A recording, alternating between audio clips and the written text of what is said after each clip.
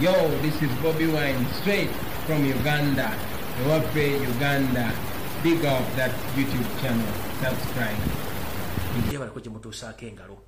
Mwebale kweberera mwebale kwagala nsi ya mwebale kukola buli kimu kisoboka. Bwenva onokusemazinga Africa ngenda ku nsi ez'omuliraano Uganda, Kenya, Tanzania, Rwanda, Burundi, Congo, South Sudan ne Sudan yamambuka makatumu. Mujebale ko mutusaake engalo kansule muri bulungi. Nange ndi bulungi nzizo lwalero mbabuzeeko mbawe information mujule bulungi ebakembigere musobola okutegera kikigira maso mu Uganda. Bwenvaawo n'ensembyayo bana Uganda mwenna abali mu Uganda. Buli district moli, buli kibuga moli, buli kyalo moli, omulimu gwokola na buli kimu kyotusaake engalo bana Uganda mwenna mbaagala nnyo. Mwebale kwagala nsi yammwe, mwebale kwebereramu, mwebale ku butava mu kulembeza Fubali Kyagulanyi Ssentamu. Ebisomooza bingi naye mwebale kumubeererawo, mwebale mutamuli amulukwe, ngaye muli anti waliwo bintu bigenda maaso mu Uganda naye ate nembanga musigaddeko. So nno saagala barisa ngaye yajja okusaba eri ate tudde mu kuniigiina ate njala batuusa kubanga nkimanyi mukozesa data mungi nnyo abalobudde mulina butono ate nembanga musobola okubanga muliza information yange. So njala kubaza mwana bawuliza n'abagoberezi bange mwebale kumbeerako, mwebale butanvaako, mwebale kulwana ntalo gye siri kubanga nzulumu banne basse entalo ne zibalukawo nze simanyi nako nine muzirwana muziggusa. So njala bebaza mwenda abavujjirira struggle mbaagala nnyo newankubadde mwagwamu amaanyi njagala kubasaba muweddemu amaanyi ng'ate tutuuse ku kinyusi. So njala basa musituke ng'obudde bukyali. Alright, olwaleero njagala tandika programu eno nga nzijukiza buli munnayuganda alina gy'oli, omulwanyi gy'oli. Ekituufu kiri nti twetaaga okwenunula. Okwenunula tukwetaaga mu mitendera gyonna egy'enjawulo. Saagala mugoberere TV ne radio station zonna eziri mu Uganda kubanga zonna nfu.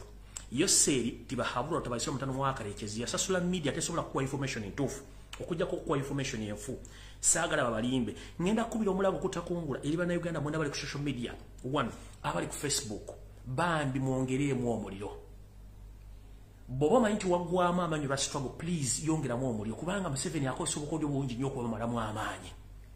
Abalwana mulwane abali ku Facebook, abali ku Twitter, please njagala kubiriza omulango butakungula. Buli muna Uganda yenna ali ku Twitter, please ngenda kusaba kozesa Twitter account yo okuexposinga Museveni ebikolwa byo by'obutemu ebijjudde enge bibali mukola. Please mutuyambe mu exposing omuntu oyo kubanga tukoye efuga bbi n'okuba nti batta banna Uganda mu ngeri ey'ekyeyononero. Wetwogere lwaliro waliwo akatambula ku social media akamuganda ffe kakwenza mukalabi bulungi nnyo. Nkyakanoonya wano nesidoza sinnakafuna. Nkyakanoonya wano kamala okulaba wano mala okulaba wano akakakwenza lindako mala okulaba wano akafunyeeko nendoza mukalabyeko nyinza okuba wano kanvuddeko. Njagala mukwate akatambi ka muganda ffe kakwenza mukatambuze ku Twitter, ku Facebook, ku WhatsApp, ku Instagram, ku Snapchat, mu UN, mu AU, mu EU, mu Pentagon bulwamu. Tulage ensi nti ebintu byetwogera nga tuli ku social media si bya muzannyo. Era mutambuza akantu ako. Njala okutumira ku baganda mwenna ba Twitter warriors mwenna bali ku Twitter bawandiika mwe bali nnyo mulimu gomokola. Video tennatandika nkyali ku sinatukola na kigula lugi. Njala kubaza muganda Faustin Masaba we bali mulimu gwokola okubiriza abantu ogenda ku Twitter.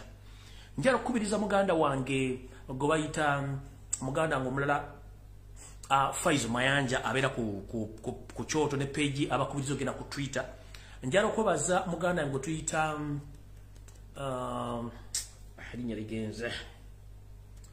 ligenze wa Spider Web. Mugoberera abantu awo batandika obayigiriza engeri mugula mu Twitter no promoting ebintu bino.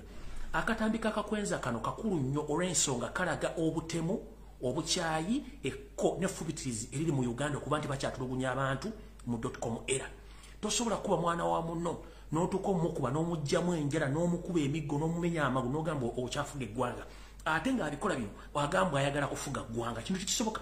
It is impossible. Era kyovola bagadde mukwate abali ku Twitter mwe bali nnyo balire ddala, abali ku Facebook, abali ku WhatsApp, abali ku Messenger, nammwe bannyina ffe ne baganda baffe mwenna abakolera ku TikTok mbaagala nnyo mwe bali kukola era mwe bali kutambuza information naye nabagamba mukendeeze ku kye tuyita entertainment mutandika okukola ebintu ebiconstructive nga biyamba eggwanga lyaffe okuyamba bannammwe video ziba zireese nga zeetaga abaana buyambi muzikole abeetaaga information okulaakulanya eggwanga muzikozese nembaga mukozese platform zammwe in future zijje bafuukira ekyobugagga oba ekintu ekiyingiza ensimbi so bagane mwena bali ku TikTok mbaagala nnyo mwebale kukola mulimu mwebale kulaga talent gye mulina kubanga buli Munnayuganda yenna asobola kubanga tulina talent esobola okukola ebintu bino so nno mwenna njagala bategeeza era njagala tandika n'akayimba kano mutegeere nti omuntu azaala ekibi era naye abeera kibi omukulu yoseriti bahabula tabase mutano mwaka njala mutagire mutange Genetic Embabazi mutange na buli mwasobola kubanga njagala bawa akayimba kano nga ntandika nako then tugende maaso video eno mukimanyi bulungi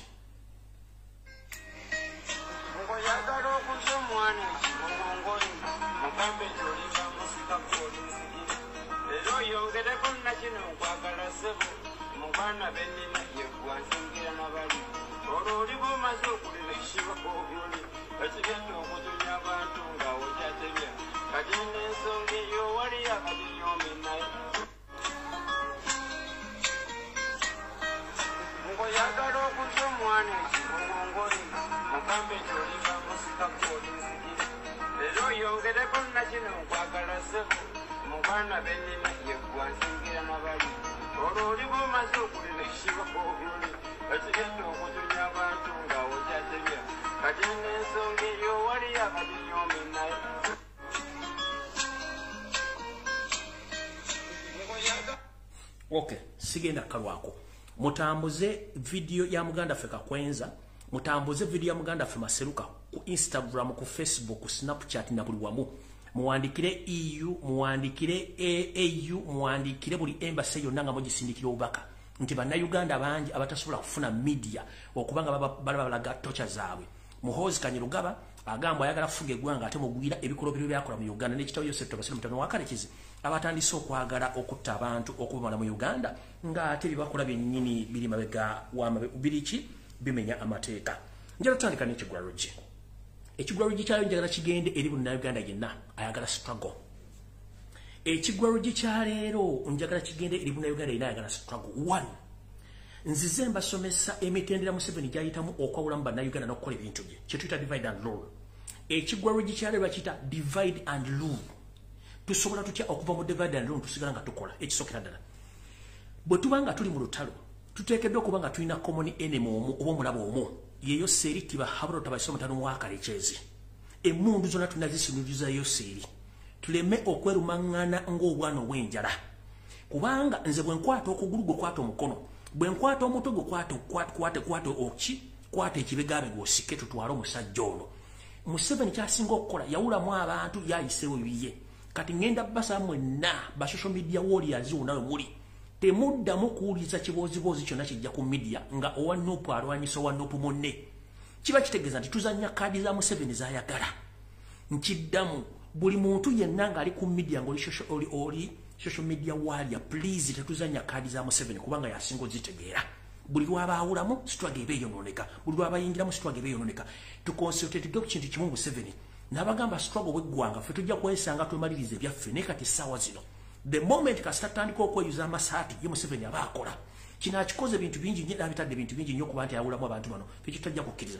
So ngenda basaba nti olwalira ekigwarugi kya leero tu focus tudde ku mulamwa ebintu by'okuyomba eby'okwerumangana ebyokwekuba tebijja kukola tusigale ku struggle nga tukola ekintu kimu nti twagala struggle egguke kubanga buli muntu alina olubimbiro lw'okuggusa so si nti ate buli muntu alina okulumba munenno ebintu by'okulumba tubikomi. Era omuntu yena godanga azanya kaadi za Museveni nga wa Nuupu atalwanyisa wa Nuupu oba wa Nuupu akuba wa Nuupu kiba kitegeeza nti ezo kaadi za Museveni zasinga okwagala.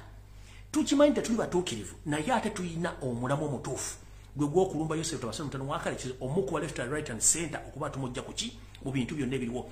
Ekirala ebiboozibozi ebitambula ku media muleke bisharinga bibajja ku mboozi ennene nabagamba Yoseri agenda kukola buli kyayagala okubanga abajja ku media n'okubabuzaabuza. Nabagamba Museveni agenda kwokya buli ekyetaagisa okwokya mu Uganda naddala mu Buganda wakati bookya buli ekyetaagisa. Era nebaga business bagenda zote nembaga abasomi bagenda gochi nebaga bagenda kola buli kimu. So buli muntu wali please nkugamba ebiboozibozi bitambula ku media byonna bisasulire bulungi nnyo londa mu bikugasa ne bikutwala maaso sibuli ekijja nti ogenda kitwala kubanga Museveni wasinga okwagala divide and rule kasita kola divide and rule aba akujje ku kyoyina okutegeera yena akutwala ku kyayagala okoleki owulirize so nno njala kutandika video eno bulungi nnyo olwaleero buli muntu agenda kunyumirwa kye tuyita video ekigulalo gikiwedde kangende ku information endese nga sinagenda ku information endese njagala mutagingireyo seriti bahabula otabasira mutano wa karekyezi mukyalo gye nditikemba bazi family yawe muhozi kanyirugaba n'abalala njagala bere ku video eno naye before nga sinatandika ngenda kusaba family z'abantu bano wammanga please muve mutegeeze Ensi abantu bano gye bali family ya Inspector General of Police Okoth Ochola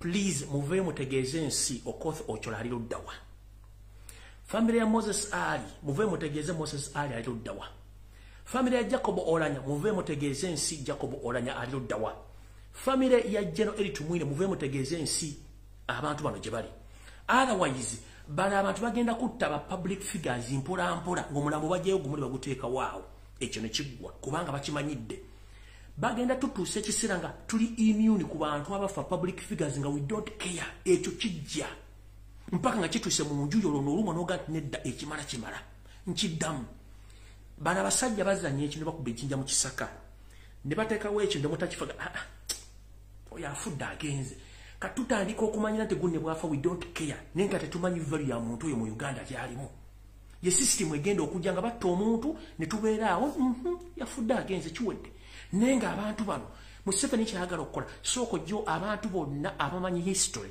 abantu bonna abategeera wuzi Museveni babajjewo omu ku omu ekiddako tugenda kubeera immune ye ng'akola byayagala right now omuntu bwafa we don't care naye nga ate ekintu kiki ebintu bigenda mu maaso nga tubiraba kati njala tandika olwaliro ne information eno tulika tugende mu maaso luli najja ne bagamba nti nali njagala kukola program nga njogera ku Honorable Segirinya Muhammad naye ne bagamba no kansooke holdingemu katono olw'ensonga nti information gyenfuna eyinza okuba nga yeetaagisa Honorable Segirinya nnyini okujja okweyogerako ng'omuntu kuba saagala kusala kigambo nakuwayiriza muntu naye njagadde mutegeere lwaki Honorable Segirinya Muhammad ali mu kkomera era lwaki tasobola kuvaayo kwogera bintu byalina kwogera ekisookera ddala Honorable Segirinya Muhammad gwe nina okwogerako yekka ebisigadde eno information nagijje mu drone zange n'endala gye nzize nkola etandika bwette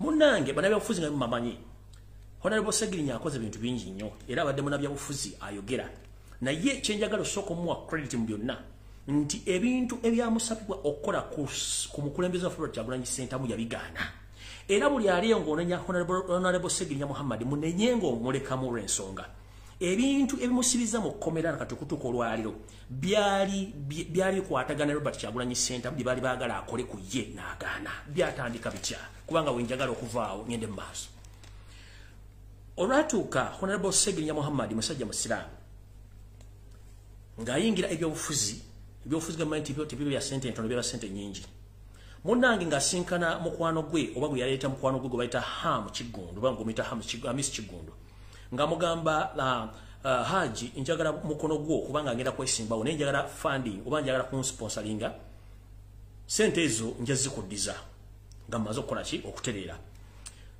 Ham kye yakola ng'atandika okupoka omusimbi ng'aguwa Segirinya Muhammad nga Segirinya akola byalina okukola nga munnabyabufuzi unfortunately kabaka Katonda ng'amuyamba nga Segirinya ayitamu Hamu Kigundu ssente zino teyaziwa Segirinya ng'ambuulira nti ssente zino azimuwako kikuuku kintu ki ye yamuwanga buwi ssente Segirinya ng'akola byalina okukola nga munnabyabufuzi nga biyitamu olunaku lwatuuka nga ssente zakimuleetinze Honorable Segirinya ng'amala okuwangula akalulu bw'amala okuwangula akalulu gundi Hamu Kigundu Hamis ayita Segirinya amugamba jangu Segirinya agenda sinkana Hamu ng'amugamba munnange nno manyi nti nina wenjagala nkutwale era bw'olina okusinkana tubeke ensonga zetwogera ku bintu bya ssente kumbe batwala Segirinya ono ng'abamutwala tamanyi bamutwala mu motoka gye bamutwaliramu mwalimu ne Muhammad Nsereko eyeyita member wa parliament wa Kampala Central bamutwala nga bamutuusa ewa Muhoozi Kanyirupama bamutuusa ewa Muhoozi Kanyirupama nga Muhoozi Kanyirupama muga nti ssente zobadde bakuwa okukozesa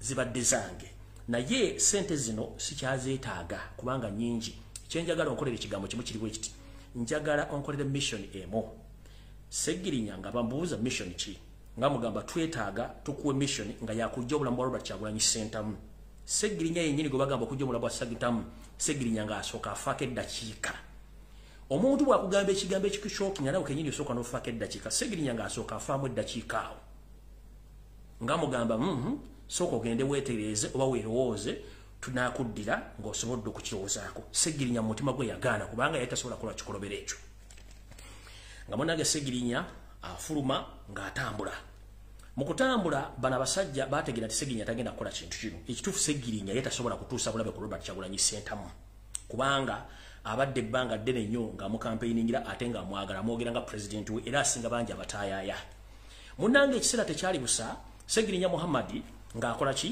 nga alinnya agenda e Netherlands gye yagenda mu biseera ebyo nange baali bantadde emabega emitayimbwa emikono gitawumira muwemba Segirinya bw'atuuka e Netherlands yali yagenze mu ssomero bakola mikwano gye bwe yawulira amawulire nti bankutte naye n'ateekamu amaanyi ge naye Katonda nga bw'atabeera na programu ntuufu kubanga ye amanyi kiki kigenda okuliberawo enkya munnange Segirinya olwava e Kampala ng'agenda Netherlands kumbe Muhoozi Kanyirugaba n'ekibinja kye ky'abamafia ne bategeka okutandika okusaanyawo bannayuganda mu disitulikiti y'e Masaka n'okuteeka entiisa mu bannayuganda nga bateekawo Bijambia group eno ya Muhoozi naye ng'edumibwa omusajja gwe bayita Kale Kyezikayihura nga batandika okusawa bannayuganda naddala abaana ab'ensi y'e Masaka batematema okwagala okubattamu abantu abayitirivu batta munnange bano basaawa nga banoonya ani gwe bagenda okikwasa bo nga bagaka tugenda kiteeka mu Segirinya Muhammadi munnange musajja mukulu teyamanya mission ki eyaliwo omubegaawo Segirinya nga ava Netherlands ng'akomawo e Kampala olwali okutuuka e Kampala nga bamukwata bamugamba nti gwe ne Ssewanyana mmwe mubadde emabega w'okukola ki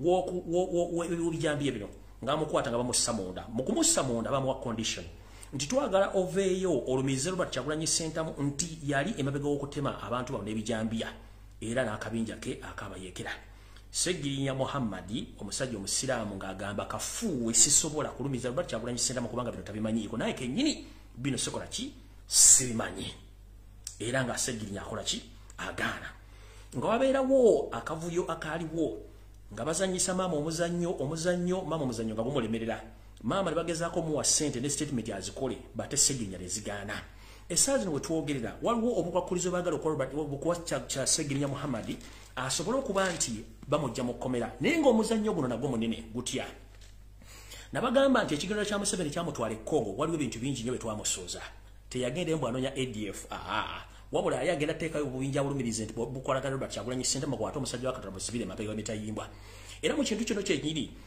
condition Donald Zengame tibagambye Segirinya bw'aba asobola okumiza Robert Kyagulanyi Ssentamu nti y'omu ku bantu abali emabega w'obubinja obuli e Congo bw'abayeekera bw'anaava n'asobola okukyogera basobola omuta abaana batakyogedde then tebasobola muta naye nakino baagala kuzzaamu nnyina asobole okukiisa omwana ono okukola ekintu kino Segirinya kyagaanye era kyenva mbagamba nti yenna omuntu ali eyo njagala okugamba sabira nnyo Segirinya Muhammadi ekintu kye yakola kya buzira nnyo abantu abasinga obungi asobola okwewussa najja n'agamba nti nze munnange kasita neefaako bumu kangende nkola ekintu kino Segirinya yagaana okulya mu Robert Kyagulanyi Ssentamu olukwe n'okukkiriza ebigambo bye baali bamutaddemu abikole awo olina okuweera omusajja ono credit nti yagaana era Segirinya musajja nnyo ne bw'aba ali mu kkomera essaawa zino yagaana okukola ebikolobero bye baali bamugambye abyogere ku Robert Kyagulanyi Ssentamu nti ali emabega w'ebintu bino byonna newankubadde buli muntu abeera n'ebizibu bye naye ekizibu kibeerako ekisingako bw'abanga omusajja ono yagaana ebintu byonna bye baali bamugambye okukola ng'abikola ku Robert Kyagulanyi Ssentamu n'ekibiina kya NUP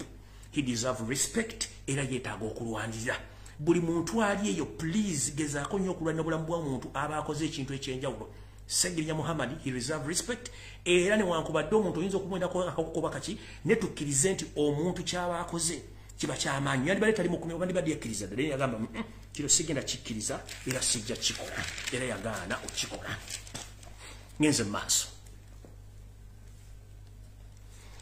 era wetwogerera essaawa zino bagezaako nnyo omunyonyogera asobole okuba nti avaayo akkirize bamugamba naye yagaana Muhoozi ono agamba bw'ati nti ngezezaako nnyo emirundi mingi okujja Robert Kyagulanyi Ssentamu kigaanye ngezezaako okugula abaana ba NUP bakole omulimu guno nekigaanye ngenda kukola ntya kati nno wane wabeera okulya n'okukomba essowaani abasajja bano bakozesa abaana ne bakujjawo wetwogerera essaawa zino muganda waffe Hamis Kigundu ali mu kattu era nga akattu kaalimu ke kano wano wammanga bamukozesezza okuzimba ebizimbe biyitirivu ku ssente z'omuwe musolo naye wetwogerera essaawa zino bamuwa project ez'okukola zamulema muno muli mission ey'okumaliza Robert Kyagulanyi Center ng'ayita mu mitendera egy'enjawulo egyamulema muhoozi ono era gentegeddeko aplaninga okuggyawo hamu kiggumbu olw'ensonga nti zonna plani zebamuwadde okukola okutuusa ku Robert Kyagulanyi Center ne bannabyabufuzi abamu zimulimye okukola muno mwe mwanne plan ey'okubba Diamond Trust Bank nayo neegaana mwe mulina mission ey'okutta Robert Kyagulanyi Center mune mission nnyingi nnyo ezimulemeredde era emulyango omuvubuka ono atuuseeko obuzibu essaayo n'abamujje mu action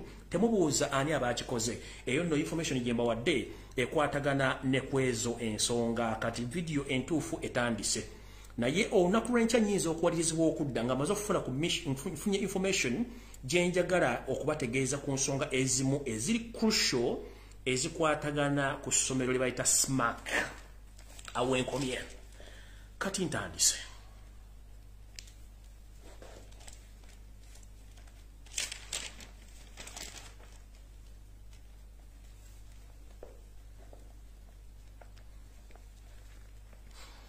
wetwogerera essaawa zino tebakulya coin tebakusiriwaza eggwanga Uganda liri matankane ng'empale za Museveni kennyini afuga eggwanga Uganda yose tibahora otabusomera mutano wa Karekyezi tulina gavumenti nnya ezifuga eggwanga Uganda ate buli omu nga awa ebiragiro bye byanjawulo era waliwo nga bulijjo tuvuga nti waliwo okulwanira obuyinza ng'essaawa yonna oba gye bujjawo katono muyinza okuwulira ebifuba bibakugumye bitya omukulu Yosef Tibahabula otabasira mutamu wa Karekyezi ensi yaleta muzeyizidde ensanga bisibe amaanyi gamuwedde Windows zaayika ate tebakyazikola update olw'ensonga emyaka tegidda mabega agezezzaako okusaba obuwangwa obulamu n'ekikyagaanye muno mwazungira ng'ali mu masabo akola buli kimu ekisoboka naye nabagamba tosobola kusaba magumba bulamu nga olidde olukomo Katonda ng'ate ne bannayuganda bangi omusajja ono ali mu buzibu obutategeereka olw'ensonga nti n'ebintu ebigenda maaso mu ggwanga ebimu tabimanyi si abisayininga ng'akavuyo kali wano waliwo akakundi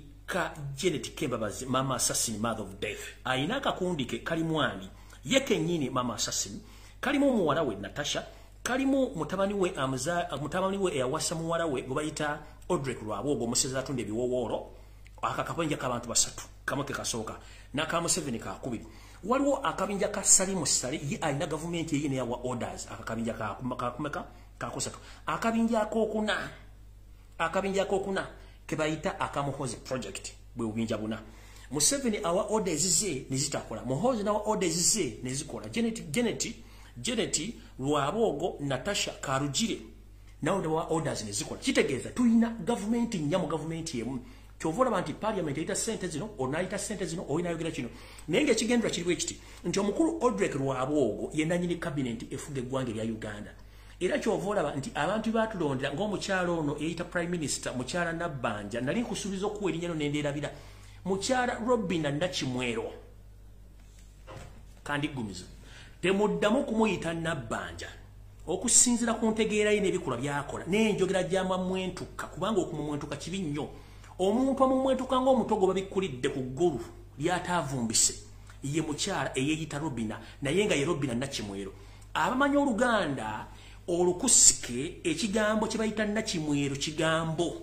kinene nnyo sisobola kinnyonnyola olw'ensonga nabagamba nti nze vidiyo ezange siyiwaamu ntungo naye amanye erinnya lye bayita Nakimwero oyo mukyala ku bikolwa byakola n'okweyogeza ng'omutaamazeewo n'okwesesanga alinnyo obuliri ng'omubi alinnyo obuliri muwadde erinnya lya Nakimwero Robina okuva olwaleero ekigambo Nakimwero berinnya Nakimwero anaalimanya n'alinyonyola Robina Nakimwero kumweta Robina Nabbanja prime minister mujja kuba mumaze ekkubi mu kibya naye ndowooza oba mbasunneko katono naye muyinza ogati erinnya lino nga ddene nnyo kale ngera bw'owulira ekigambo kye bayita Nakimwero nyinza okumwa emba zange zino nga nkozesezza ejirita nkozesezza akamweno naye ebiddako nga mmaze okwemwa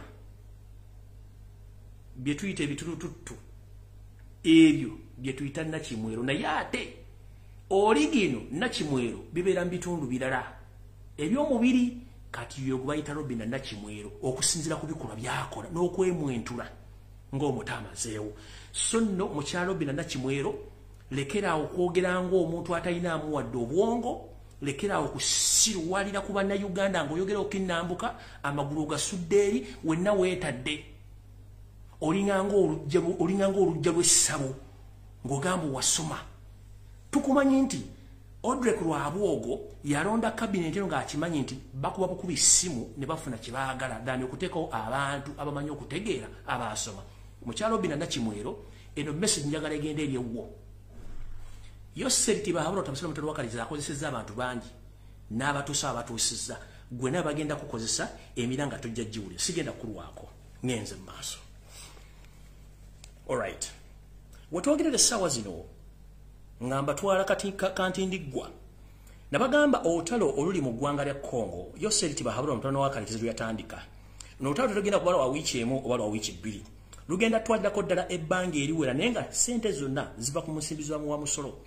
Ekyatwala Museveni e Congo si kunoonya ADF byali byanfuna olw'ensonga takyasobola kufuna ssente kuva mu materekero ga nsi yonna okwewola nti ssente baazibadda tebalina kye basobola kukola. Wetwogerera essaawa zino ekyatwala Museveni kwe kubba ebyobugagga bya Congo muli embaawo, zaabu n'ebintu ebirala eby'omu ttaka eby'omuwendo nga bitunda ku black market okufuna ensimbi. Alowooza nti olunaku olutalo lwa wiiki bbiri lwa mwezi gumu ekyo kikafuuwe.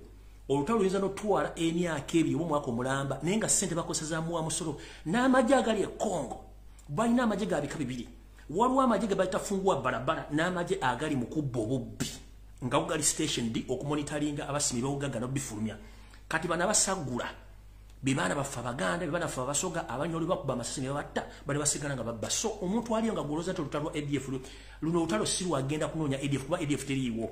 Eno bagenda kubba na kusaanyawo nsi ya Congo okutta bannansi ba Congo nga bwe kirina okuba kubanga bo bwe bakyagala okuba nti kigenda mu maaso.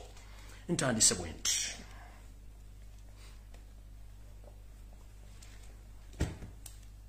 amala okuggulako wano 1 minute mumpamu eddakiika emu.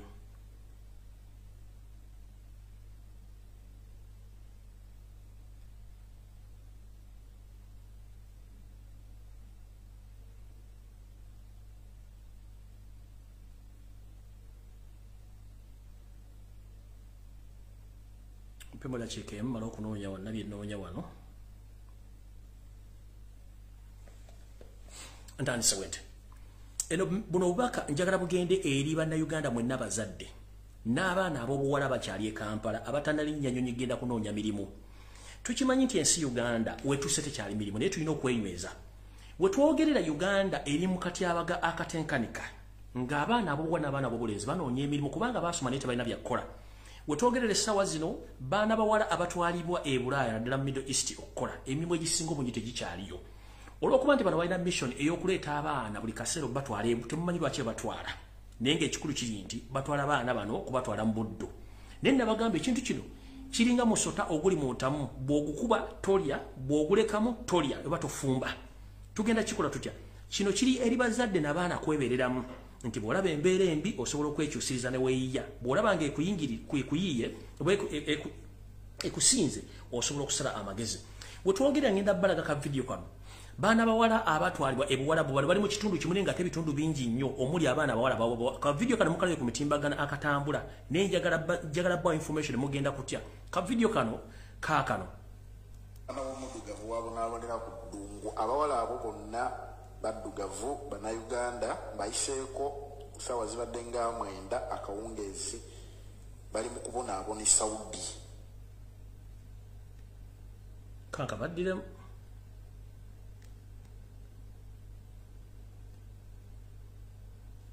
omudugavu wabonabonera ku ddungu abawala abo bonna baddugavu bannayuganda bayiseeko ssaawa zibadde nga 9 akawungeezi bali mu kubonaabona Saudi. Abe mulaba be bamu ku baana abali mu kitundu ekimu naye ng'abaana bangi nnyo abali mu kubonaabona. Njagala nzanye ka video kano mukawulira akalala ntandike program nga bw'erina okubeera muwulire bulungi nnyo ebibatuukako nga temumanyi kaakano. Abaana b'abantu batunze President Museveni otunda abaana b'abantu challenge naye muddidde abaana b'abantu batunze President Museveni otunda abaana b'abantu. Challenge me if you're not doing that. Because bana bakola bino osobola go direct and they stop it. Mukulu Kayonde. Gambo mukulu Kayonde. Mukulu Kayonde. Guru. Tuliziganye Mukulu Kayonde. Akiriya ngabala b'abantu batunda mbube Saudi Arabia akomyawo. Mukulu Kayonde tuliziganye. Akomyawo because buno bwe mutunda buddu. Omukulembeze w'eggwanga yavaayo n'alunga. Njagala President Museveni, you challenge me if you are not promoting slavery. You are selling Ugandans under labor export. I want to challenge you. This is labor export. Baana bano abagenda ba domestic work abagenda mu mayumba. Mukulu Kayonde katusaba. Abagenda mu mayumba. Bwe baba tebali free nga batulugunyiziddwa to walk away even to talk or voice for themselves. Nabadde mu ministry eggulo. Ngwa ministry abuuza aba voice bakola. Migrant workers voice ekula biti ne mubuuza, do you know the meaning of what you are talking about? Can you translate it? It is a migrant workers voice, which means you have denied them a voice. Therefore they are your slaves. Mukulu Kayonde. Yes. Njagala tuwuliziganye bulungi. Bw'ovaayo n'onenya omukulembeze w'eggwanga okubanga ya promoting slavery. Let him challenge me that is not doing that. Ekiwandibadde okimenyawo. Sagala kukimenyawo. President Museveni bwe batuvuddeeyo.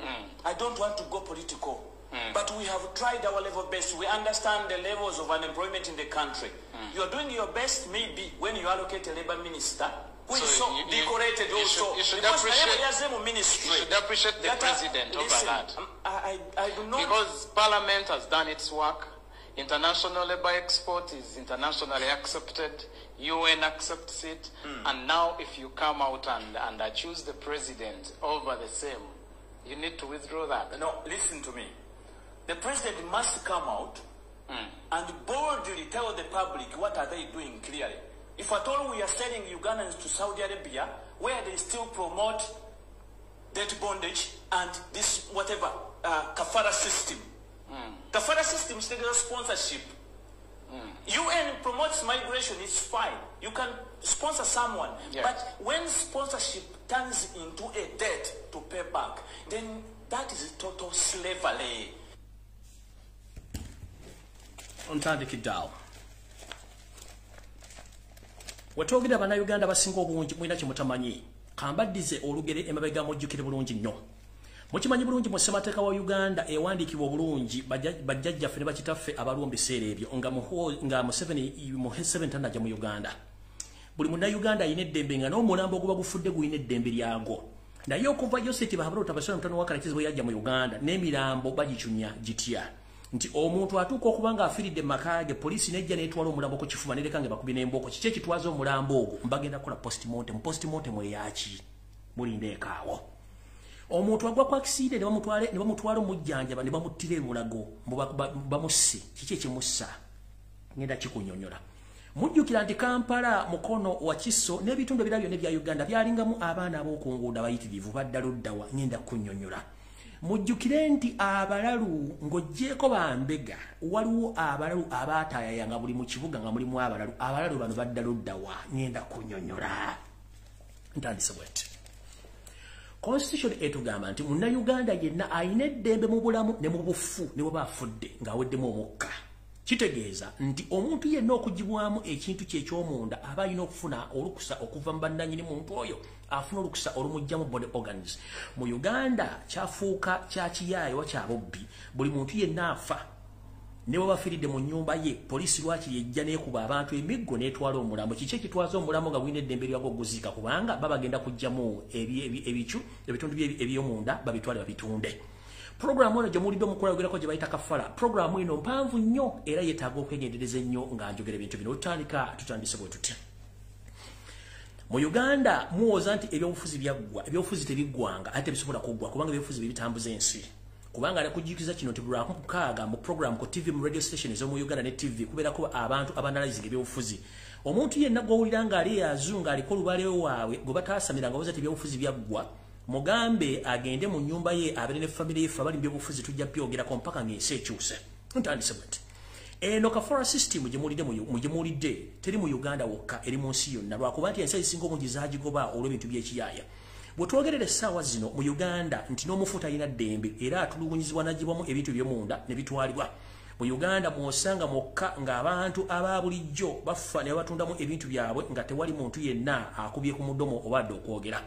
mu Uganda tulinamu omuntu akulya business ne bamuyita Odrek Lwabogo ono ye mutabani wa Museveni eyamutwalako muwala gwe bayita Natasha ono era nyini business oba mafia omukulu akulya program ey'okutunda ebiwowoolo emitima n'ebyumba n'ensigo mu Uganda kobere nga oli mulamu oli mufu oli mulalu oba oli street kid ono ye specialist ng'akolagana ba mafia ku international level okukola ebintu bino tutuganizibwe tuti abantu abasinga obungi temumanyi mu Uganda mu Kampala mulimu special hospitals oba amalwaliro ag'enjawulo agakola mu Kebera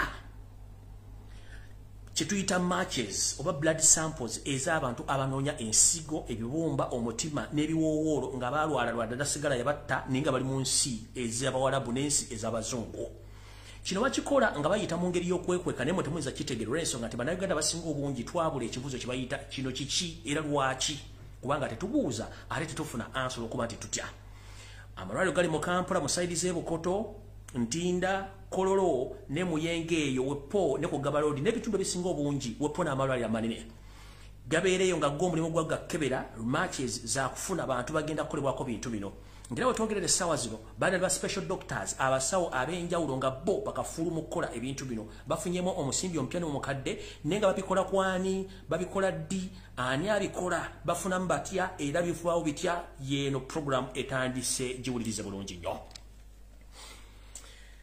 kanzire wano osooka embazanyira akatambi naye obutambi bwange oba bawalaze oludda simanyi ani andoga obutambi bwe bwonna sibulabako manyi tuta obutambi bwange Ni kirungi obutambi mbulina. Kansooka embazanyire kano. Judith Nakinto omutuuze w'Eruzira Kirombe ekisangibwa mu division y'e NAKACWA mu Kampala yava okwaba obwenga 12 Desemba 2019 n'ayolekera eggwanga lya Saudi Arabia ng'ayita mu kampuni ya Nile Treasure Gate yasangibwa ekiwatule okukuba ekyeyafuna ezirabira abaana b'abataano n'okukyusa embeera y'obulamu bwe ng'atuuseeyo yawuliziganya n'ab'enganda ze n'abategeeza nti buli kimu kiri mulaala wabula nga bayise emyezi 2 essimu kwe bayitanga okumufuna yavaako essimu nga takyagirinako buyinza nga tetukyamuwuliza nga batabuddwa ku ngeri y'okuddamu okuliziganyamu n'omuntu waabwe bawalirizibwa okusindika obubaka ku nnamba ya mukama we gye yali yabawanga yakatuukayo kati boosi we twamulemerako ennyira nze nakunfaaminga oyo sigenda jjirwa kuba video mwagire eri ku international level ntandise bwe nti baana bawala ne baana balenzi abagenda mu nsi z'ebulaaya okuba ekyeyo naddala abagenda mu Arab countries ng'oggyeko Dubai n'ensi ezisigadde zonna zisala kwekenneenya nnyo omulimu guno oyinza okulaba nga batwala ekibinja ky'abaana nga300 oba 400 naye bambi mubeeramu abaana abobuwala nga 10 oba 15 nga tebamanyi nti be ba target abatagenda kudda bakikola batya okubabuzaabuza mu butategeera batwala gurupu y'abaana nga 300 oba 2 oba 150 naye ku baana 150 kuliko abaana 5 oba 10 tebagenda kudda kubanga babadde match ey'abantu abaagala body organism mu nsi ze balagamu era abaana bali tebamanyi bambi wabula bategeera nti yaabwe nga bategeera nti ensi ebagagidde kwe kutandika okubanga banaatera okumalayo contract oba nga tebannamalayo contract ne batandika okubayisa mu ngeri etategerekeka ne bamaliriza nga bafiiridde obulamu bwabwe ebyokulabirako bingi nnyo abaana bangi bafudde batakomye waka famire zote zimaje bali ekintu kino bakikola batya gwe bulaba tutte abaana 152 mwe temufaayo abalamu kasa tuli bangi naye nga mwabe 152 mulimu abaana nga 10 oba 8 oba 5 ye target gyegenda okukavalinga bano bonna expenses zaabwe na buli kimu mujjukire buli mwana oyo gwe bajjamu body organ emu eri equivalent ku $200 $, bwe bukadde almost 7 kati kubyamu abaana 8 target abagidde mbaana 3 zino kampuni eziri e Uganda wepone kampuni eziri eri Mbuwarabu ziba zikoze sente nyingi nnyo wetwogerera olwayo kitegeerezebwa nti mu Uganda abantu abatunda body organs olunaku bakunganya akakadde ka $1 kamu bwe buwumbi 3 mu obukadde 5 plus nkiddamu mu Uganda okutunda ebiwowoolo emitima n'ensigo buli lunaku kigambwa nti bizinensi eyo eyingiza akakadde kamu aka $1 bwe buwumbi 3 mu obukadde 5 plus olunaku lumu naye nga ani ali mu bizinensi eyo bizinensi eno bagikwatagana bata bizinensi eno erimu first family ngera first family agirimu ng'omukulu director ye mukulu gwata Odrek Lwabogo bawa Natasha mulimu ba in-laws ba Lwabogo mulimu ba OC ne ba DPC mulimu abanene mu Ministry of Health, mulimu ba doctors malwaliro agasinga obungi mu Uganda. Waliwo ebuzizaako lwaki omuntu bwafa ng'afudde bibye era still police mulino gitwalira omuliro okukimumulamu n'egutula bekola postmortem. Mukola postmortem omuntu bagenda mubadiza nga bamutaze babata bamusaze kumujja mu guno omutwe bamusala okuvaana mu kifo bati bamwabuliza mpaka eno wansi buli kimu ekyetaagisa okutwala ne bakitwala. Mujjukire abasoma science bagamba nti omuntu newankubadde aba afudde kimutwalira essaawa endala eziwera essaawa ndowooza eziwera essaawa nga oba 28 oba 27 omuntu ono nga tannafa ebintu ebimu eby'omunda nga tebinnafa bikyali biramu bisobola okukola nga basobola obbiza okusa. Yensonga lwaki immediate omuntu olufa poliisi ereeta amaanyi n'etwala omulambo ogwo kubanga kyebaagalamu baagalamu ensigo, baagalamu omutima, baagalamu amawowoolo. Gobanga oyagala postmortem kiki ekikutwalisa kubanga kino kiri mu Uganda yonna naye nga mujjukire mu kusoma mateeka kimenya amateeka tinjala bajjukiza. Mujjukire otatandika okukola programu zino Parliament netandika ogamba tugenda kuyisa etteeka erikwatagana ku body organs nga kikakata ku ddwaliro wa government yaddemba okujjamu omuntu ebiwoowolo bye oba ekibumba kino ekitwala nga tebalina bwebuuzizaako.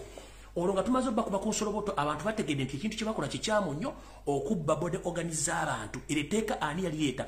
Etteeka yalireeta ye Odrek Lwabwogo ng'ayita mu musanji munne wa musajja munne kati akola ng'ayita musanji munne ne eyita Anthony Jeno gwe bayita Kiriwa Kiwanuka. Kiriwa Kiwanuka nga bakolagana ne Odrin Karugire oba Odrin Karugire. Odrin Karugire kati ne yawasa muwala wa Museveni.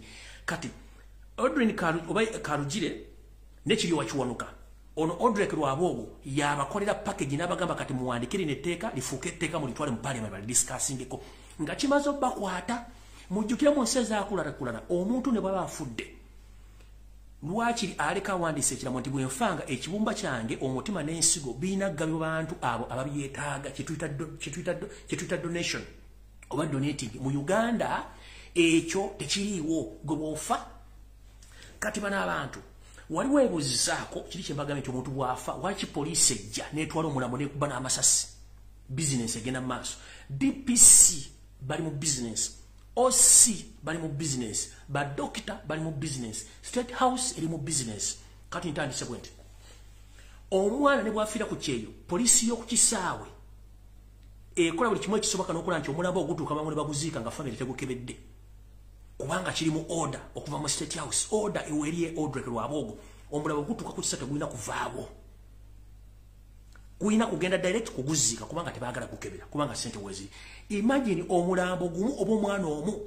Kati kino bakikolaba bati basooka ne batandika business eno yatandika mpolampola ne batandika okujja ku baana ba street nga bakwata ekiro babatwala ng'abasaddaka abajjamu ensigo ebibumba ne bamalawo ku street. Ba street kid bonna bavanga ekalamoja n'abaana bavanga mu Buganda. Mukyala abaana abangi ku ba street kid tebakyaliko. Ne bajja ku balalu. Abalalu bali mu categories bbiri. Waliwo abeefuula abalalu bambega ba gavumenti abo we bali. Naye abalalu abasinga obungi banoonye buli kibuga kyonna we baali tebakyaliwo babakwata dda babasalaasalamu ne babasalamu ebibuma ne babitwala n'amawolo babitunda ne bavaawo ne bagenda ku buli muntu yenna agudde ku accident with immediate effect. Accident olugwa kasita muka police ono waguddewo accident poliisi batwala kipayo buli gwe bayingiza mu mbeera gye bayingiza mu ddwaliro nga woodi batuusizaawo abamu babattana bussi era olwokuba lwokubatta ng'abajjamu ebintu byabwe babateekawo. Bizinesi weeri era etambula bulungi nnyo kubanga bakikola bakimanyi. Kati bavudde awo ne bagamba tulina kukola tutya ne baga kati tulina okuba nga abantu batwalira ddala gye birina okusimuka gye balina okubeera ne babatwala. Kati basitula muntu mulamba nga bamutwala bamukola kye baagala bafuna ssente. Mbagambye omwana omu afiira ku kyeyo ng'afiirire mu bintu bino eby'ekisulu bamujjako bamufunamu emitwalo 2 egya $, bwe bukadde almost 7. Kati jjukira companies bazitadde ne mu byalo zaatuuseeyo nkiddamu. Companies zitwala abaana ogenda okukola n'ebyalo zaatuuseeyo naye ziri mu Buganda wokka. Mpozi ne Busoga zitandise okwambukayo. Kati zino company ekizireeta kuno oba ekizireeta n'ekizikozesa gwe weewuunye lwaki company zino ne batukuba endulu nti abaana babandi bafiira mu biyumba abaana abandi tebasasula teri anyiga kubanga kampuni z'abanene of course zikola buli mulungi nnyo okufunira abaana bano emirimu ne waliwo ekintu ekikusike ekyokuttiramu abaana abangi abaana bafunamu ssente naye ng'ekintu kino bizinesi badde etambulira ddala ebbanga ddene olw'ensonga nti be bali mu byebufuzi njala ombuli eno parliament era tuddeko neeteesa ekintu kino kubanga parliament era bano bebagirina bapawase ne bakola ki ne basituka kati ngenze mu maaso nga mbabuulira ebintu bino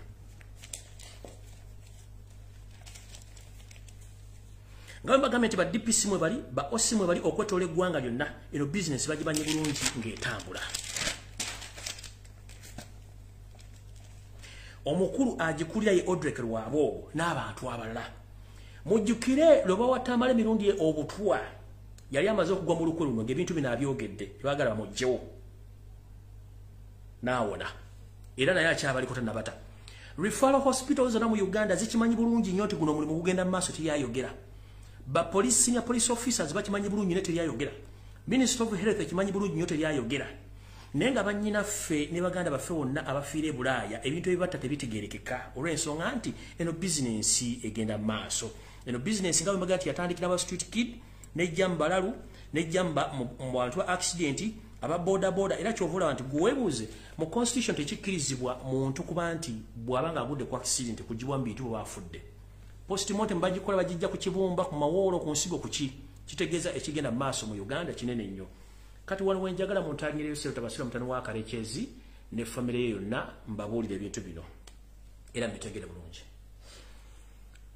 ngenda sooka bazza ye mabega muwulire bulungi ekisookera ddala saagala munda Uganda yeekubya emizimu egitali gya famire ye era njagala muterere mu layini bulungi nnyo muwulirize bulungi mumpulirize ensonga zino gwagamba nti ebyobufuzi bikwatako nkulayira bigenda kukwatako economically ebyobufuzi bigenda kukwatako one wetwogerera ababbi bonna abali mu Uganda basinga obungi batandise okutunda ebintu byabwe genda ku bibanja ku Facebook ne ku mitimbagano egisinga obungi ku bayita marketplace ogenda sangako abampe bibano nga batunda ebintu byabwe batunda amayumba batunda amayumba batunda amataka batunda buli kimu naye nga webuuza abitunda yabijja ludda wa tutandise bweti akatambi kali bwe kati muhozi kanyero pama manyi kuno ku video kwoli mwazanye ekibozibozi n'ekitawo Museveni ogende Rwanda ng'okosa ennyonyi y'eggwanga okubuzaabuza abantu batunda project yo nakugamba gwe tolinawo osobola kufuga Uganda bw'olikola otya one toli munnayuganda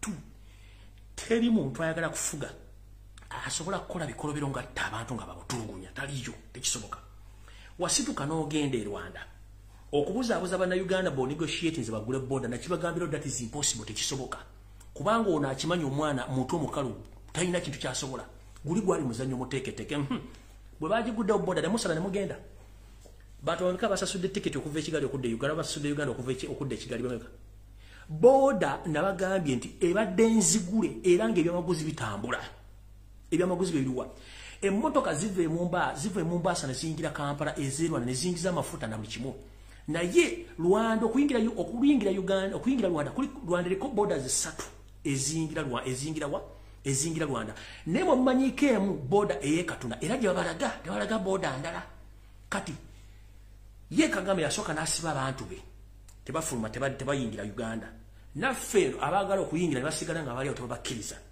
okuyingira Rwanda ngoli munda Uganda buli munyalo tekwanga ona endaga muntu original ate endaga muntu zabo ziri mu system uva kwene ya Uganda nkunyonyola endaga muntu y'omu Rwanda bakwata bukwasi nini namba ye Rwanda bagiteka mu system nekulaga mu system nekugogo zinzo okubanga kweziri kwata ya Uganda giteke mu gogo oba gisearching ko bonofuna details zonfa ngate yabanga lya myaka kumujibwa ko batokyali mu Uganda so oli bagenda kuzanya muzanyo gwa kuleta mwana ono nenga akimanyi bulungi tekisoboka omuzanyo gwayise era bwe gwayise TVC yabadde okavalinga abantu abadde bagende Rwanda yabadde NBS ani yabadde abuuza Kanole Mugisha buliro ba Kanole Mugisha ng'alina wayimiridde alina byabuuza mumanye nti state ye stage nze kintu kino kubalaga nti muhozi wali tanakyagenda kusobola era tanakyagenda kukola kubanga iyo project egenda tamu gwogamba ogenda fuga Uganda ekisooka tune muna Uganda kikisooka ekyokubiri teri muntu ayagala bukulembeze asobola kutulugunya abantu tekirizo nga kita bwakikoze ekyokusatu kino njala mu kitegeere information ejeni nendaga bwenti nti bw'olimala okubba nawe bali kubba. Nkidda bw'olimala okubba nawe bali kubba. Munnanga abasajja okuva mu 1986 bakozesa ensimbi za Uganda okuzimba eggwanga lya Rwanda. Ne bateekawo buli kintu kyonna ekyetaagisa okuba nga kyetaagisa mu bulamu bwa bulijjo ne bakiteekayo. Abantu bano nga badira ne ssente ekonomi ya Uganda baziteeka Rwanda okuzimba naye mukimanyi bagamba okalyadda kaddadde ensekere envunyo girira mu kateko n'ekulinda mu kofi. Munnanga information gyenina sebo musajja oli tayagala basajja bano kuddayo, ayagala basigale nabo bafiireyo emaali agikwate yonna ageddize kubanga ye mission ye. Sekawuka kaali kakulube okalaba okola ki okadduka. Eyalumu omusota bw'olaba omugwodduka ono omwami akimanyi bano abayekera ebikola bakola mu Uganda basobola obbikola ewuwe. Kati njala bagamba ekitundisa abantu bano ebyokulwanyisa ebyo bakimanyi. Tebakyalina wadde n'ensimbi n'embusinzi bateekerwa Rwanda zonna ziri seized. Properties ziri seized. Kyokka tebasobola kukkiriza n'omuntu n'omu kuyingirayo. Mugende ku bibanja babaga nti babitunda. Essaazi no information gyenfunye nti eyita General Salim Salakanda nako ne mu North ayagala kudduka ayinza okuba yadduseeyo. One, ya spendinga sente nyingi nnyo mu kugula ettaka lya Northern Uganda ng'ayagala teekayo estate n'okubbirako eri abantu bali. Afeirinze okufuna abaguzi abagula ettaka n'okudevelopinga kubanga n'abagwira baabiganye. Kino yafunye force okuva by indigenous Northern Ugandans abatandise okugenda against his business. Era olutalo olugenda okusutuka mwanga engulu tumugenda dotegeera. Kitegeezeddwa nti omwami ono yadduseeyo era nategeezeddwa nti n'amakage oba ettaka liri eggaluga alitunda. Batandise okwejjako properties zaabwe mpolampola kubanga bakimanyi essaawa yonna ekintu kyabika. Kati gwe muna Uganda mu kifo ky'okudda okuwandiika ebbaluwa okukola buli kimu ekisoboka oliawo okonde maaso kikyoyagala. Abasajja bali ku pressure ekintu kiyidde bakolako kusindika busindisi muli wano. Nabo bakimanyi nti essaawa nabagenda ffe tuganya okukola ekintu kino ekiri wano kimulabalako kola. Kati wetwogerera essaawa zino abantu bano buli alina ekintu kyonna tasobola kifunako kubanga baabisiizi nga teri muntu asobola kufuna kintu Rwanda. Kati Kagame akimanyi bano bamafiya tasobola bakkiriza kujja mu nsi ye. Golowooza lwaki singa yali abakkiriza okujja mu nsi ye bameka abandi bagenzi bali badde ne bekubisa ebifaananyi nga ne yali atutaya kapaleke ono Andrew Mwendo muliwo bisiyaga kojja wa Muhoozi bwe yagendayo kyekyaddako bamugoba nga nabo gisibufungize bukyanga bamugoberwa ndalezeeyo. Lwaki teyagenda na mutabani wa Muhoozi ati yamutegerera. Lwaki Muwenda oyo asirwala muliwo bisiyaga teyagenda kuwerekera mutabani wa Muhoozi e Rwanda ati yamutegerera. Lwaki teyagenda kubanga akimanyi akasajja kabategeera bamafiya babbi. Bamala okukola ne banyaga eggwanga Uganda bateeka e Rwanda n'omuyayi ne n'abizingako byonna yagitutte. Keri yalina ebisumuzo bya boda teri kuyingira. Ebyamaguzi biyingira ekirowoozo lwa saa 12 tulira nga ziyingira zitwala ebyamaguzi nga zimala okutikkula nga zikomawo. Balo bantu walangala bisimanyi tugenda kwaffe. Oyo eyita simanyi myuka Minister of Finance eyagamba simanyi bannayuganda temusooka mulidde okwogendera mwagamba ensalo bagigudde bannayuganda bagenda. Waki tebagenda? Kitegeeza muzanyira ku bwongo bw'abantu namwe mukimanyi oyo Bahati. During the COVID pandemic time, oyo Bahati yakwata $1 million nazisindike Rwanda ziyambe. The same applies to mwebaze. N'abala bangi basindika ssente Rwanda nga bannayuganda bali mu kufanjala byonna property bazitwala bazikwata. Kati njala babuulira tebabalimbanga nti waliwo enkolagana n'ensi eyo. Enkolagana ebawo eri batuzanya kannemu kanabiri kafumba mwanyi katakonko malanga jakanwa kwa lufumbo otya bulijjo kambale bale 10 wezi atayina bwongo tojja kutegeera nsonga zino. Kati ntandise video wano wennyini wenjagala bategeerera ati mutegere bulungi nnyo ebigenda maaso mu Uganda. Bannabyabufuzi mu Uganda, judicial system mu Uganda ne bannansi, shame upon you.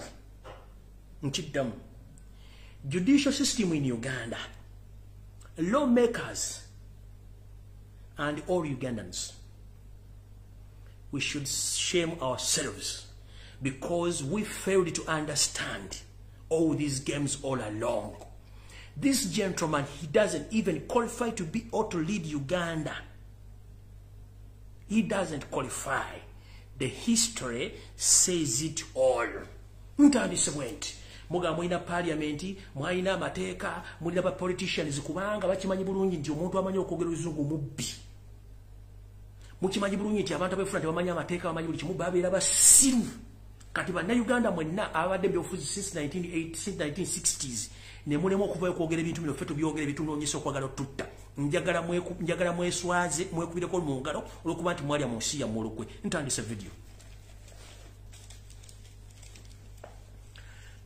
Yoseri tiba habula tabasho mutano wakalekeza ensi yaleta muzeyizedde wano wendi mpuliriza bulungi kwata akakala mu kusomesa. Mukulu waliko owa state research era mu government y'omugenzi Milton Obote wagikolamu government zombi bbiri wazikolamu. Amini wajja okuwamba naye okola mu government z'Obote ngani wakola mu government z'Obote nga Yoseri tiba habulwa lutabayisibwa njagala mukwata amanya gano mulye okuba mu 1996 jangu 1997 jangu 1997 omwami ono amanyage amatufu ye Yoseri tiba habulwa lutabayisibwa era agenda okusavinga nga state research agent. State research kati yekolanga ISO ne semwai we yazalira mu hozi Kanyiroga yamuzalira Kenya kuba gundi bwesoma gemanya amatufu bwamala okulwanyisa bano bonna nga Yesu tibahabula tabasira mutono akarekezi tutuuka mu kulwanyisa Amini Steve nga ye Yoseri tibahabula tabayisirwa mutabani wa akarekezi tutuuka mu 1998 akyusa amanya yeyita Yoweri Museveni mumpulira bulungi nnyo. Olutalo akinana lwonna alulwana nga Yoweri Museveni olwakinana muwandike bulungi nnyo. Naye kuva mu 1995 okuyingira 7 nga Yoseri tibahabula lutabayisirwa amala okuzoganya baamiri bonna Obote bonna tuyingira olutalo ekinana n'afuuka Yoweri Museveni. Akunganya banne bonna bakola obuvuyo bwabwe bayingira ensiko balwana bakola obuyekera mu Buganda batta abantu bonna nga Yoweri Museveni. Tutuuka mu kalulu ka 2006 I think 2006 yeah. Tutuuka mu kalulu ka 1996 if I'm not mistaken 1996 or May 1996 olwo akyusa erinnya yeteekako erinnya lya Kaguta. First Yoseri tibahabula lutabayisirwa atuuka mu kalulu ka bonna ng'avudde mbiri ebyekiyekera ateekako erinnya lya Kaguta. Kaguta ye yali bba wa nnyina nga bamaze okuva eri ewabwe bamulesa akulidde mu Uganda yeteekako erinnya lya Kaguta afuna amanya ameka 3 gali aga Yoseri tibahabulwa lutabayisirwa agasudde olwafuusi oyo muntu omu asooka bw'amala okuwamba bwatuuka mu 1996 ateekako eri Kaguta abantu babiri nzija tujja akyusiza constitution ye Yoweri Museveni Kaguta abyesereze eggwanga ye Yoweri Kaguta Museveni yeewazze buli kimu kyonna ekyetaagisa ye Yoweri Kaguta Museveni. Tutuuka Kyagulanyi avaayo nga tanavaayo constitution ya Uganda agikyusa nga bw'ayagala Yoweri Kaguta Museveni kimenya mateeka. Tutuuka mu buli kimu kyonna kyakola kikolanga akoze ne constitution 1995 ye Yoweri Kaguta Museveni ng'akikola mu bumenyi bw'amateeka bannamateeka bonna tekuli ayogera tekuli member wa parliament ayogera tekuli munabya bufuzi yenna ayogera. Tutuuka wano mu 2020 mugumu munange ngambika omusajja nti amanya g'amatuufu gwe Yoseri tibahabula lutabayisirwa nga tumugamba twagala empapula kuwasomera nga Gaya akalambira tazirina nga Gaya Yuchamakere University nga Gaya yefuula ekirala kimulya tugende Tanzania teri mpapula teyasoma tusindikiza omusajja leeta qualification zo tazirina. Abagezi nga bamugamba nno oyo muyaye kakutteko bw'oba oyina empapula zolina nga ziri mmanya ga Yoseri gizijjeeyo omuyaye kyeyakola nga ajjayo nga agenda nga ntikyusiza amanya nze Yoweri tibahabulwa abantu bafuse oyafuse wakumeka wakusatu oli yasoka Yoseri tibahabulwa utabayisirwa mu kinana amaze okuwangula mu kina mukaga ateka keri akaguta nafuka eri kuva mu 15 yefudde yeyeweri Yoseri tibahabulwa utabayisirwa tutuka mu kulwana mu kinana afuka Yoweri mu 7 tutuka mu kyenda mukaga ateka keri akaguta abantu basatu akoze obuvyo bonna bali abantu bameka basatu tutuka mu 2 gumu Kyagulanya ajja tupika omuyayi twagala amanya g'amatuufu ngamuga mzeeyo manyi oboira kapapula ka P2B oba ka Nassale oba ka Mujiji kaleete abayayi batamye ngasoka asirika kati kumbe nabano bonna ababbi abamujirako nga bazze bakamu fridge nzeti bana Uganda nga batandika Sejusa yasoka mbosimanyize Sejusa n'agenda mu kooti n'akyusa amanya bitandikiriza tuba tuliawo muntu naye agenze akyusiza amanya ekyo bakikola kubanga bamanyi waliwo omukulu ogubalaga nti si bannayuganda tebateekedwa kubeera mu Uganda wadde okwiriranya Uganda baze batandise okukyusa amanya weebuuza amanya bakyusa gaaki kubanga bakimanyi waliwo abatandise okuanalyzinga ensonga okuva ku bana babulijjo be basasula fe point blank tekuli producer tekuli editor ensonga tuzoogera nga bwe tuzoogera tetwagala kumanya tupampinga Yoseri mugamba gwe Yoseri tibahabulwa utabayisirwa mutabani wa Kalechezi agagambo 7 gonna gakiyaye biri gumu Kyagulanya ajja tupika omuyayi tumugaleta qualifications beba bitinkula omuyayi nga tavanga tagamba nti ye tibahabulwa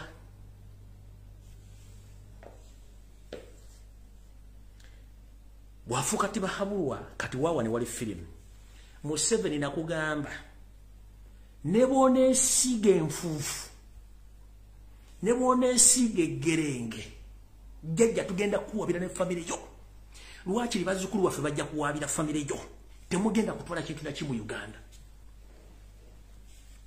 kambere kiriya nnyo ku nsonga ene temulina kebere toyi kebere engatto era gwe Janet nkusaasidde mama asasini nawe amanya go sigwe Janet gwe eriyo gwe Janet negerige wetu mujene gwe kembabazi nawe tetumanyi uvuna budo nenjitawo tetumanyi nenyoka tumanyi nawe oli kakundika nakakyusa amanya munange omwami wamalo kyusa amanya abantu bana twagala kubuuza okuva mu 1955 ono musajja yani mu kinanda abantu ani atabana Uganda afuze gwanga ani alifuga era alifuga ngani tugenze maaso tugenze ko kwanjula mu mateeka tulina kye tuyita kanti banyonyole bulungi mu mateeka tulina ekintu bakiyita bati mukiwulire bulungi mu mateeka tulina kye tuyita name court deed bw'oba oyagala kukyusa amanya olina okugenda mu kooti n'okyusa amanya kooti n'ekubuuza ensonga n'oziwayo n'olyoka okyusa amanya Yoseri tibahabulwa utabayisirwa mutabani wa Kalechezi okuva mu 1905 okutuuka mu 1908 kooti ya jjajjaawo kije wagenda mu yakuwa amanya ogajja ku Yoseri tibahabulwa utabayisirwa ofuuke Yoweri Museveni kooti ki kubanga court deed name teriwo that means tugenda basiba ezo simanya akamwesi simanyi zino zimisitiru simanyi zino zemuzimbe simezi zani zino akashia molo bigenda sigala wano nga tuwali kyemututteko ezo na apartment zemuzimbe na mugongo era bana Uganda mbagamba mubere bagumunga asula ku ttaka buli kimu kye badde tugenda kifuna era Yoseri obadde obuzaabuza nga afukana mbu tewali asobola kuwabira tugenda kuwabira njagadde kubagula maaso bannabyabufuzi bamembe ba parliamenti n'abaaliwo mwenna mwali ludda omwami ono ng'akola ebintu bino tugenze mu maaso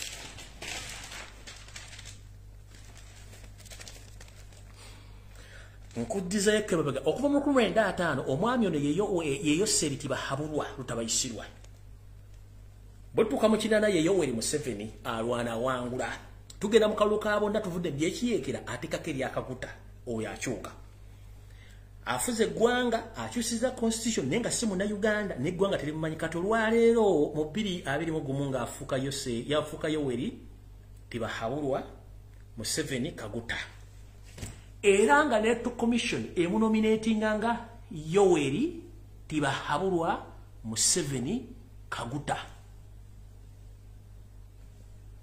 Simba wakati awo oli okuva mu 1905 okutuuka mu 20 yani era by international governing bodies, World Bank and world leaders, you have been facilitating a person who is not known because he is not a true Ugandan. He's a foreigner, he's a refugee.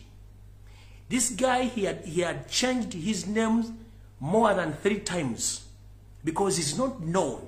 Right now, he's known as Yoweri Tibahabulwa Museveni Kaguta.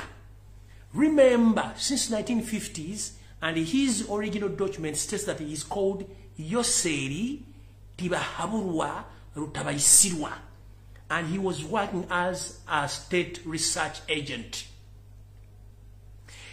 In 1980, he waged a war against the previous regime. He nicknamed himself as Yoweri Museveni. Then later on, he changed from Yoweri Museveni to Yoweri Museveni Kaguta.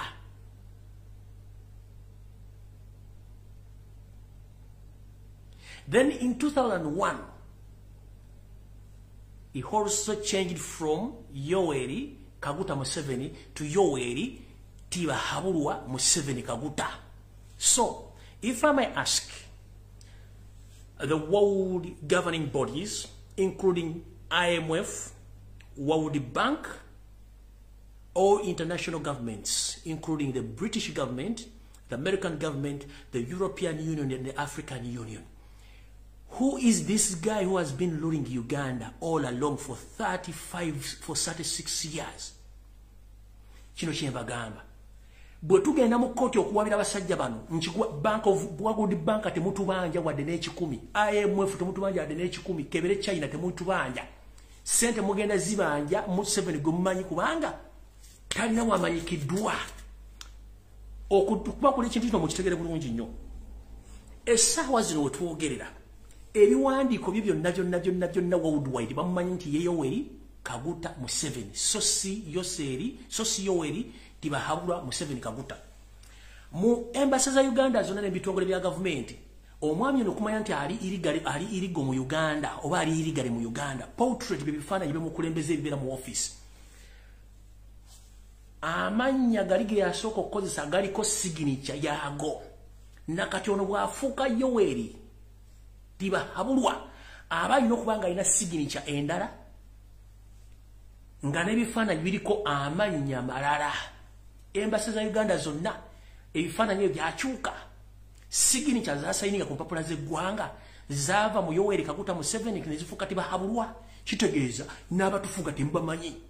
Sente ze babba eggwanga bazibba kubanga bano bamafiya tebalina kye batu. Please mutegeere munnabyabufuzi mu Uganda agenda bagamba bintu bino. Kabere Kadaga, kabere Olanya, kabere ntiri agenda bibaga kuba tembimanyi. Kati walwe mbagambira temuleka na bana abantu. Kubanga bana abantu ono musajja atufuze nga atufugira mu bintu by'ekijayi. Kubanga nakati saazi njala bagamba empapula za sayininga ngani.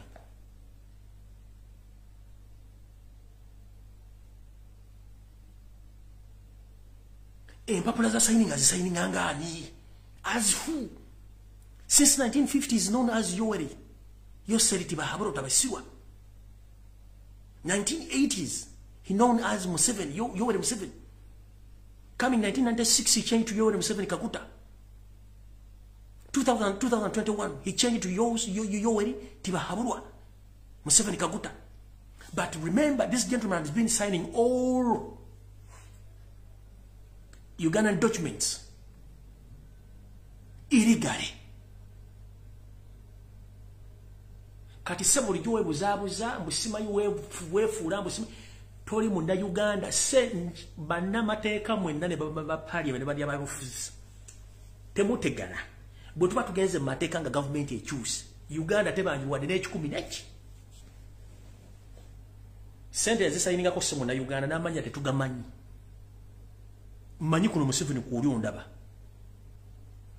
Debt zonna sente zitubanjibwa Uganda tetubanjibwa n'ekikumi n'eki munoonye omuntu wa mogomwasi eyabasayiningira ku mpapula namuwa sente fe tetumumanyi kubanga si munna Uganda njala kubuuza Uganda yasooka kufugibwa Sir Edward Mutesa mwali muwuliddeko nti si munna Uganda ng'ojjako kuba kabaka yalina ebyobugagga bye tugenze ku mugezi Entono bote ekyobugagga kyokka kyeyasigaza ekintu kimu Uganda House ate yali pate building tugenze ku balutwa talina ddettaka ku Kusite Square wadde kukwa tugenze ku Late Idi Amin Dada mukazungu yagamba timule twale kunamuga sigenda kutwala sente za ggwanga yafa mwavu talina depolisi mu Kampala naye weewuunya agamba mbu intellectual ne ba intellectual abaliwo since 1950s tekuli asobola ku addressinga issue zino babye eggwanga balimazeewo balibanga baani tebakulya sente kati eno video olwala nkimanyi Museveni ekyaya mulemi okunywa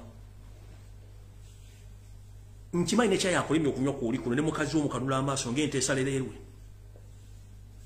kati mukulu onaine enkofu wano mu mutwe alinga akabizi kabitanga eyita mabirizi mbu yasoma mateeka sebo ebintu by'ekisiru ogenda waabira somewo birono waki to finding out omuntu gwokolera amanya ge yani saagala munda Uganda demu kwevuma ne mu Uganda muno era mwekube oba oli mu America oba oli luddawa please tubeere ne cause emu kubere wainale muzukuka kino kigenge kiri atabala kikira nasigadde waka omusajja simu na Uganda family simu na Uganda yesongola kibazi bakyusa amanya okitegera kino kibabula eno government bwechuka tebagenda sigaza adine kintu neki kubanga bina mucha mujjukire nti waliwo munansi constitution ya Uganda ekuwolukusa okuwabira Museveni ng'omuntu nti simu na Uganda ere yawabira Kaunda owa Zambia nti simu nansi yawabu UN finding out nebuza Kaunda obujulizi bw'obulaga nti muntu wa Zambia bwamubula Kaunda ne bamujja mu kulembeze muna Uganda ali mu diaspora muna Uganda ali osobola okuwabira yoseti bahabula tabasima mutono wakalekezi due to the differences ofunye simu na Uganda ona asobola okuvaako World Bank bate tubanja MYM fata tubanja America tetubanja Bongereza tetubanja ne China tetubanja kubanga sente bazi wa muntu mukyamu kiringa bono okola era ng'osindika sente n'owandika era sente ne zigende wala ku mobile money oba ku electronic money wire transfer oba n'ozisindike wano osindika message n'egende wacha Museveni bw'ate bw'etisi wrong message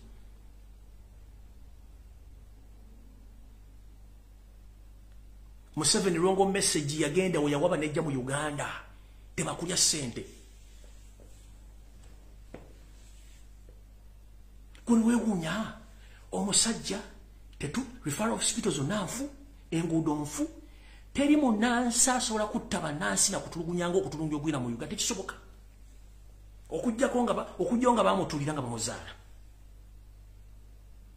sebo nkiddamu IMF Bank of World Bank simanyi baani sente zonna ze bawa Uganda nkiddamu bannamateeka bali Uganda mugende mu kifaanyi out mukijja kunze omuntu atufuga simu na Uganda yakakyusa amanya emirundi ena nenga tegalina we gali recorded kuba tamanyikiddwa kati ani afuga Uganda era agifuga ngani era sente abadde ulangani constitution ya Uganda gikyusiza ngani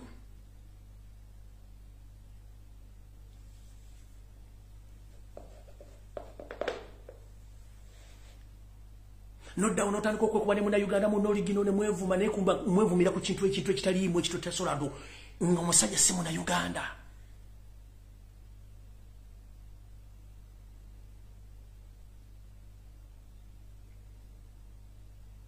ngira tiwali muna wateeka asobola kuvaayo bonna abaali watonasobola kwogera nsonga zino tojja mbisa ku TV ya Uganda balodi ya Uganda kubanga tebajja bba kubemba okuba batte ffe tujja byogera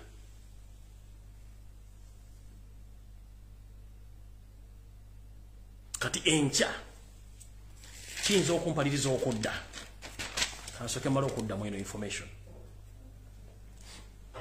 sawo mukulu twagala okuva mu 1995 oleete name court deed muwakyusiza amanya gano gonna ne sente za Uganda zobadde osayininga buli kimu kyonna oleete wano tugenda kukusiba n'ebigere bikunyooke n'omulambo tujja kugusiba mbuza ba ambassador bonna muri mu nsize mulimu ebifaananyi ne sayini ezisayininga ku papula za Uganda anazisayininga ngani sayina ino okubeerako Yoweri tibahabulwa kuliko Yoweri Kaguta Museveni portrait zonna ziriko Yoweri Kaguta Museveni kyokka yalayira n'okumuwandiisa bamuwandiisanga Yoweri tibahabulwa Museveni Kaguta brain is a monkey teri munnabyabufuzi asobola kwogera kigambo kino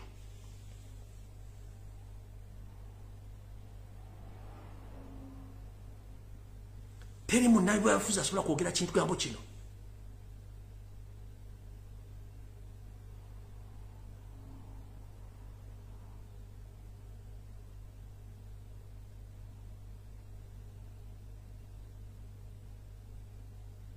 Ugandans are suffering worldwide. The man is spending a lot of money by deploying spies across the world to silence Ugandans. And other Ugandans, they keep silent because they fear to talk. Remember, when you fear to talk, you die. When you talk, you die. So it's better you speak as you save your nation. This man is not a Ugandan. And his entire family, they are not Ugandans. Including this man called Sam Kutesa, is a mafia. Ask why this gentleman was caught red-handed with a bribe of $1 million US. Why is it that he's not somewhere in a prison? Ask yourself, Sam Kutesa. He was assigned by Museveni to go and represent him in the United Nations as the chairman of the United Nations. But he was given $1 million in cash as a bribe for some missions in the UN. He took $500,000 US himself, and he gave $5,000 US to Museveni as a bribe. But the person who gave him that money is a Chinese national. He was jailed and is still in jail right now. But some Kutesa are still moving because, for us, we see it as an easy situation, no problem, because we know these people are thieves. We can't talk about thieves. Ntidam. Samo Kutesa musajja munyarwanda omubbi abye gwango dimarawo bemba mwagala okumanya nti ensi efuga bagwira ababbi oyo Kutesa Museveni yamusindi yamwandikira ebbaluwa n'agira mu mulimu UN nga yisente bwa UN omuchina n'akwata akakadde ka dola n'akawa Samo Kutesa nga balina dirize bagenda okukola mu Uganda omwalina okuzimba ekibuga ky'abachina mu bizinga bizinga by'esese Samo Kutesa nasigaza ko emitwala 5 najo yeseti bahabura tabasika mtano wakali kizinga enguzi America n'ekimanya America bwe kimanya ne China n'ekimanya omuchane bamukwata yamuziwa bukera mu sinu yakagitamanyiddwa kafufu ono bwe yadduka mu America yadda mu Uganda nga atuula teri yamukwatako netasobola kulinya mu America kubanga America suspect ne exhibit number what sikyajukira na code yezo Samo Kutesa exhibit number bebantu abasajja batulina ababbi twate bulusa abantu mugenda tandika okulaba ensentufu bweri kino kibagambye teba muntu yenna akumanyira kubanga njala bategeza ne data yenna oligino okuva Uganda yafuna independence ali mu migration yenna ya deletingibwa nkiddamu data wabana Uganda yenna okuva Uganda yafuna independence akwatagana ne migration Yoseri tiba habalo tabasiwa mtano wakana kizisi ya leta data bamushimura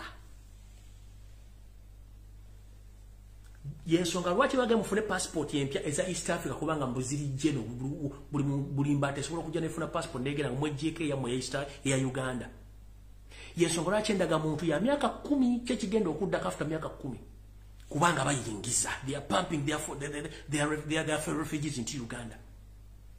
No sanga muna Uganda nze sisobola kulanda muna Uganda muna kubanchi manyi we are all Ugandans because a person who was born in Uganda is a Ugandan.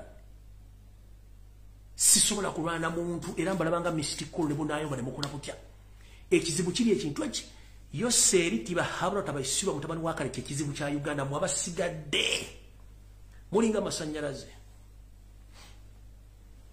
amasanyaze bagava ko balubu tekola kati Yoseri ge masanyaze betugajja ko balubu sobola no jijjamu bwegenda okwata ministry kinga kulika amasanyaze gajja kukuba nebwe gava ku ministry osobola gisumula ne bwa yaziteka mu kamwanozia kati sazi no kituna kujja ko masanyalaze nga betugajja ko bana basigadde bonna tugenda kukwata bakwate bajja kuba nabo baddusi n'okuduka nga bivudde namu teri awagira Museveni nga simubbi taliyo. Nobody supports Museveni who is not corrupt. Either all corrupt officials and public figures who are dealing in black business, they are the ones supporting Museveni. Because corruption is the order of the day in Uganda. If you want smart business in Uganda, you can't get that business because the end of the day, if you don't give bribe to someone, you can't do business in Uganda. Nobody. Nowhere you can do business in Uganda if you are not corrupt. So kati kyembagamba buli muntu ali eyo gula amaaso obitegere bwe bato inabudde bogena bitegera mbabulide bwada history okuva mu 1995 ani atufuga era ensimbi za Uganda badazisayinga ngali baluya mu gula amaaso batugamba buli muna Uganda atekedde okusasula milioni 2 nsasula zaki nazisayiningako abadaziba ye muna Uganda nzisayininga nzisasula ngani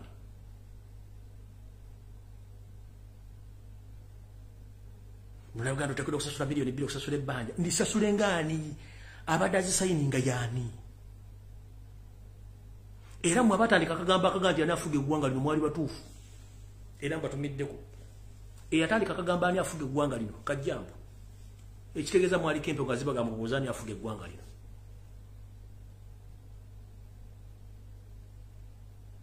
kubanga balina kawo mentality tebalina kye basobola kukola nekigenda mu maaso. So tomorrow nyinza okudda ne information ekwata ku ssomero lya SMAC. If not so nja bategeeza ndabasibwako ddenja ninga mbategeezezza. So no mukama 13 mpera tusinkane any day, either tomorrow or any other day. Nenga na information yaro bawa egenda batisa mugenda kutya Ensi no ensonga eyo mukama 13 mpera nenga mwenna abalwana ku social media bambi mulwane mugezeeko okulaba nga mulaga Ensi Uganda nga buyimiridde mugende ku Twitter mugende ku WhatsApp mugende bulwamu njalo tumira ku bantu mwenna abakola ku social media ku renchuka choka bambi mwebali nnyo mwebalire ddala mwebale kukola mulimu ogwo temujjanga okwo buli akola ina ku social media please mukole mulimu ogwo ebintu by'okuyomba ebyokulwanagana okujjako nga muzanya divide and rule card za Museveni if not so omulabe waffe ogwo Museveni kasitavaako bwati kiba kiwedde bisigadde byonna bijja kwesortinga out buno bwonna simanyi divide and rule sime byonna bijja kgenda ekintu kirya ki naye oyo muhozi Kanyirupama tategana kugamba mbu alina wagenda okwesiba simanyi okumulonda totegana kakwenza kiwamukoze kimala n'abala kimala tukooye mukaba bakumbe mwana. Yo, this is Bobi Wine straight from Uganda. Ewaffe Uganda. Big up that YouTube channel. Subscribe.